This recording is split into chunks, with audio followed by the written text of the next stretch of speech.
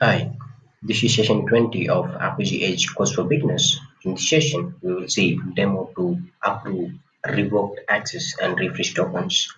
In our previous video session, we have discussed to revoke access and refresh tokens. In case if you haven't watched that session, I would recommend you to watch before proceeding with this video session.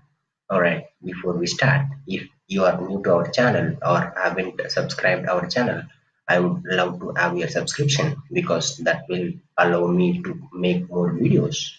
Alright, let's get started. Let's flip to Google Chrome browser and log in into Apigee Edge UI. And once login, click AP proxies under develop menu, which will populate all the AP proxies which we have created already. And as you know, AP proxy demo is the AP proxy which we have been using in our course so far. So let's save this in AP proxy in this session as well. So let's click on it. Now let's navigate to develop tab in order to implement the change we need. Now here if you could see auth2 is the proxy endpoint which we have been using to generate access tokens, revoke access token and refresh access tokens. So we have implemented each and everything as a separate flow. Now to approve the access and refresh token as well, let's create a new flow. So let's click plus icon over here to create a new flow and add the flow. I'm going to name this flow as approve access and refresh tokens. And description, we can give something like this is the flow to approve access and refresh tokens. Alright, so conditional type, we are going to use path and verb. So let's select path and verb and provide the path. So let's provide path as approve underscore tokens and verb, let's give post. With these changes, let's add this flow. Alright, we have added the flow. Now, when we invoke this flow, we would need a policy to implement or to achieve our functionality. So what we are trying to do with this flow, we are trying to reapprove the access or refresh token. So which policy will help us to approve the revoked access or refresh tokens? As you might have guessed, OAuth2 policy will help us to reapprove the revoked access or refresh tokens. So let's add that policy. Now to add new policy, let's click plus icon in the policy section and look for OAuth2 policy from the list. So let's select this policy and I'm going to name this policy as OAuth-v2 approve tokens. You can give any meaningful name you want. Alright, so let's add this policy. And before we make any change, let's remove all the unnecessary elements from the policy. And these two elements we do not need. Alright, so here we are trying to validate our access or refresh token. So our app operation has to be validate token. If you could remember, when we revoke the access or refresh token, we have provided the operation as invalidate token. Now we are going to validate it. So let's provide validate token as operation in the policy. And as you know, we would need to pass the token from the request. So in order to do that, we would need token section, and inside token section we would need token element, and this token element would take two attributes. First attribute is type. The value for this type could be either access token or refresh token. So for now, let's provide it as access token, and let's provide the another attribute, that is cascade. By default, cascade value is true. So let's provide the value as true here, and we'll have to pass the token from the request. So how are we going to pass the token from the request? So In this example, we will pass it from the header. Again, we can pass it from header or query param or from body. That is based on your requirements. All right, now we'll try to pass it from the header. So now we'll have to say the policy to read the policy from the header. So how can we tell the policy to seek for a token from the header of our request? We can say that like this: read from request, and from header of my request seek for the key token.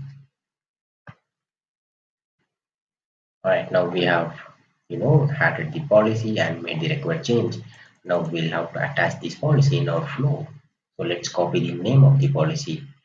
Please keep in mind that whenever we try to attach any policy in any of the flow, we'll have to provide the name of the policy, not the display name. Since I have provided the name and display name as same value, I'm copying it from display name.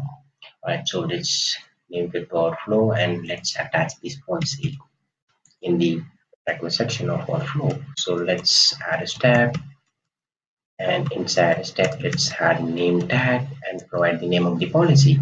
Alright, with these changes, let's go and save this as a new revision.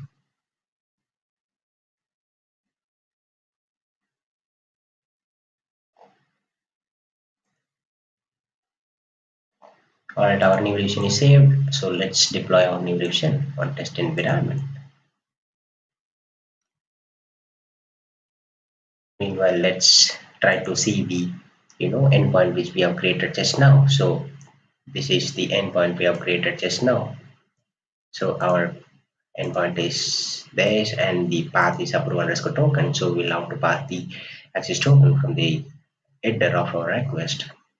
Right, let's see whether our changes are saved and deployed, or at least changes are saved and deployed in the test environment. Let's flip to Postman tool and let's try to generate a fresh access token.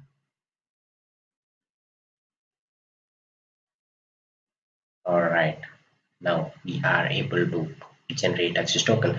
Again, this is the same endpoint which we have implemented in our earlier sessions, that is generating access token using password grant type. In case if you haven't watched those session, I would recommend you to watch so that you'll get familiar with generating access tokens. And this is the default endpoint. This also we have discussed in our earlier sessions. So all right, now what we can do is let's try to invoke our default endpoint with this access token, and let's see whether we are able to invoke our default endpoint.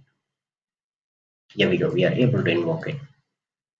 And now let's try to revoke this access token. So we have endpoint to revoke this, which we have discussed in our previous session. In case if you haven't watched the session, I would recommend you to watch.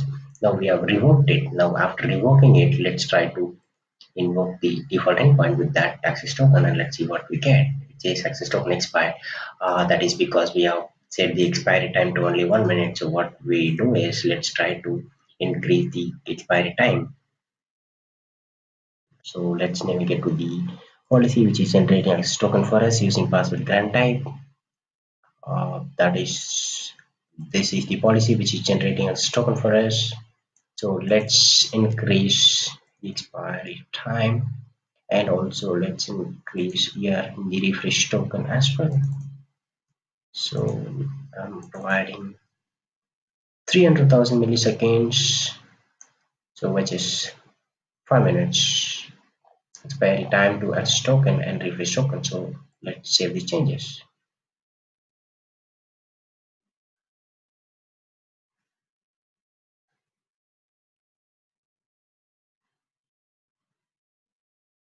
Alright, now changes are saved. Now let's try to generate a fresh access token.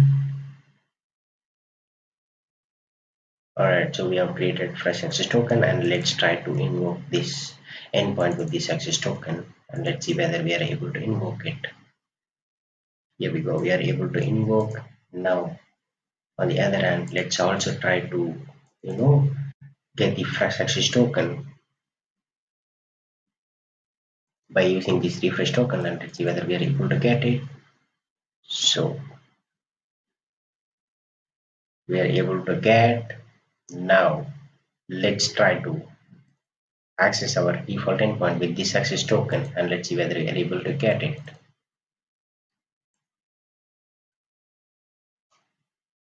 Alright, we have got it. Now let's try to revoke this access token. Let's revoke this,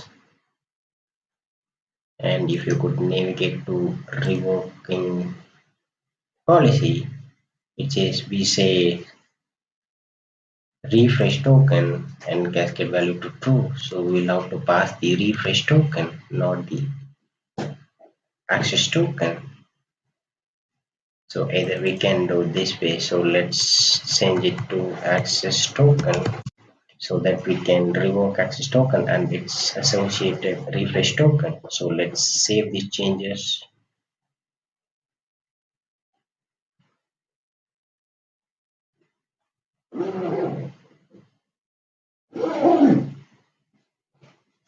Alright, now let's try to generate a fresh access token. Alright, now before we revoke, let's try to invoke this default endpoint. Here we go, we are able to invoke it. And now let's try to revoke this token. So let's revoke this, which is 200. Okay, now let's try to invoke this default endpoint with that same access token. We won't be able to invoke it. It is access token not approved because it is revoked now. Alright, so we'll have to re-approve this. So in order to do that, just now we have created an endpoint. So let's pass that access token. Before we do that, let's also prove its associated refresh token also would have been revoked. So let's also prove that. So let's copy this refresh token and let's try to refresh our access token by providing refresh token. Again, this we have implemented in our previous sessions, that is refreshing our access token using refresh token. In case if you haven't watched that session, I would recommend you to watch. Alright, let's try to give the request and let's see what we get. It says refresh token not approved. It means the refresh token is revoked. Alright, now let's try to you know reapprove the access token. So before we do that, let's navigate to the policy which is approving our token and let's see what we have given. So we have given the type is to access token. So what it will do is it will approve the access token and its associated refresh token as well. So we are providing the access token. So by default, its associated refresh token also will get reapproved. Let's prove that in action.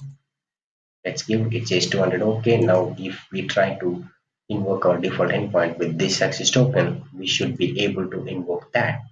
So let's copy this endpoint, sorry, that access token. So already the access token is present. All right, so let's give the request now. Let's see whether we are able to invoke. Here we go, we are able to invoke. On the other hand, if I try to refresh our access token using the refresh token, we should be able to refresh our access token. Let's also prove that. Here we go, we are able to do that. Right, this is how we will be able to reapprove the revoked access or refresh token. So one more point to understand over here. So if we specify type to refresh token and cascade to true, then what it will do is it will approve the refresh token and its associated access token. And on the other hand, if we set the type to refresh token and cascade to false, so what it will do is it will reapprove only the refresh token and it won't reapprove the access token, or it won't reapprove its associated access tokens. So basically, if cascade set to false, then only the respective access token or refresh token will be reapproved, not its associated access or refresh tokens will get reapproved. Alright, I hope you like this video, and if so, please like our video and share it with your friends. Thanks for watching and have a good one. Happy learning.